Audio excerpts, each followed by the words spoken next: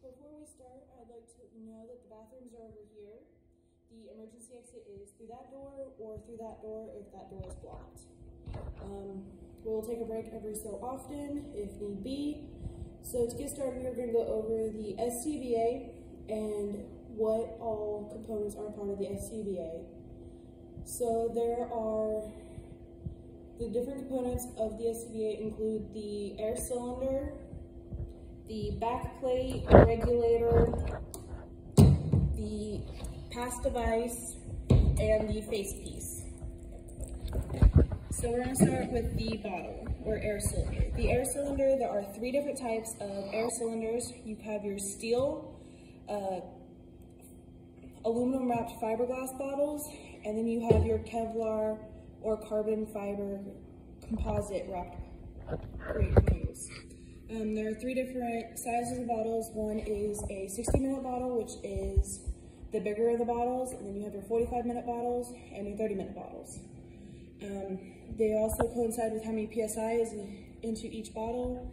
So a 45-minute bottle is a 45,000 PSI bottle. Each 100 PSI correlates with 1 minute of air for breathing. Each bottle has to go through a hydrostatic test every 3 to 5 years. The first test is written right here, so this one was done in August of 16, and then each additional test it goes through will be printed or stamped down in here around the neck of the bottle.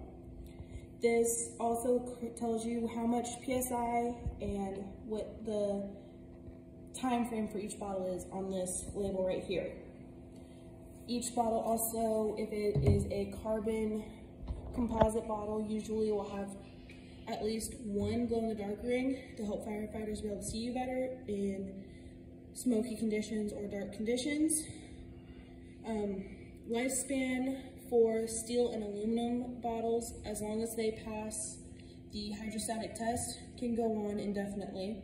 However, the Kevlar carbon composite bottles only have a lifespan of 15 years. Each bottle is filled with compressed air. Unlike what many think, it is not pure oxygen, because that would not be good in situations where we go in that are in high heat. It is just compressed air from the environment outside. There's nothing special about it. Each bottle also has a pressure gauge on it to tell you what the bottle level is, if it's full or not. It also has your on and off valve and the quick connect or the stem valve on it to connect to the pack.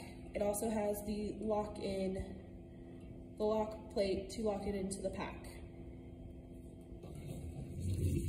Then each pack has a regulator on it. The regulator is what will hook to your face piece so that the air can go through from the bottle and into your face piece. It is a simple connect. You just match it up and turn, and it locks into place. If it doesn't automatically come on, push this top button right here, it's on and off.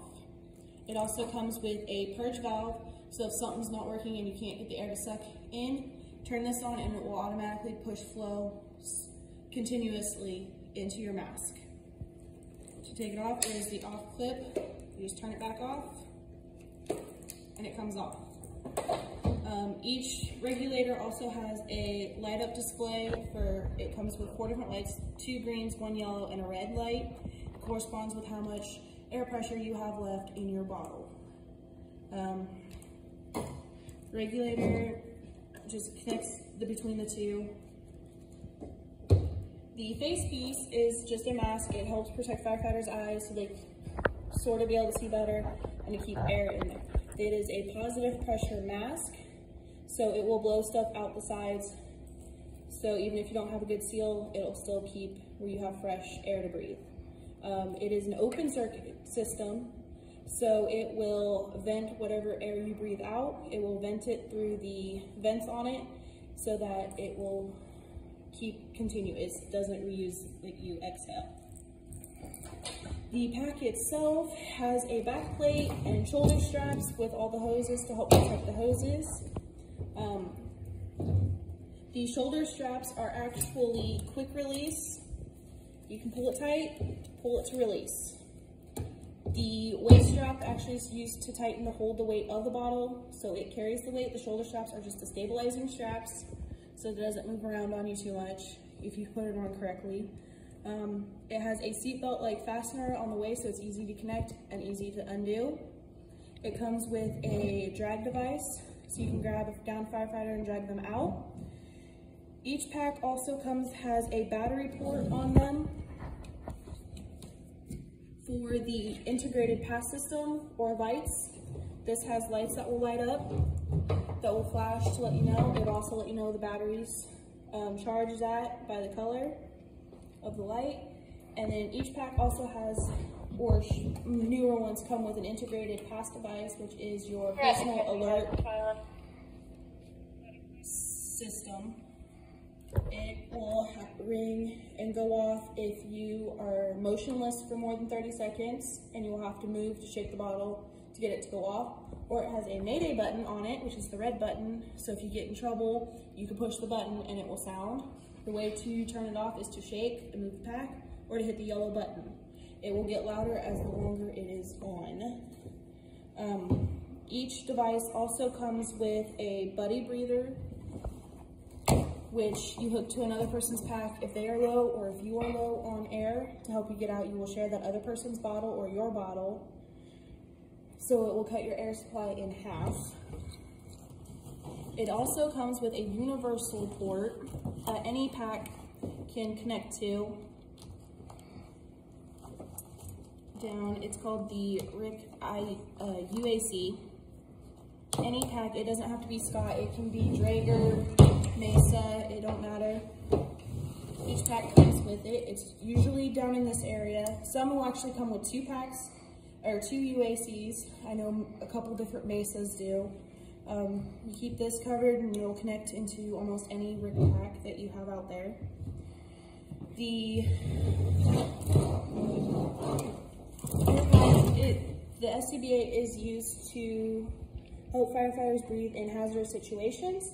It is also used as in hazmat situations where there could possibly be contaminants, but we're unsure. It could be used in that also. It's not just for smoky environments or where it's high heat. It can also be used in cooler or cold temperatures too. So this is the quick version of what the SCBA is. Is there any questions or anything you want me to go over again?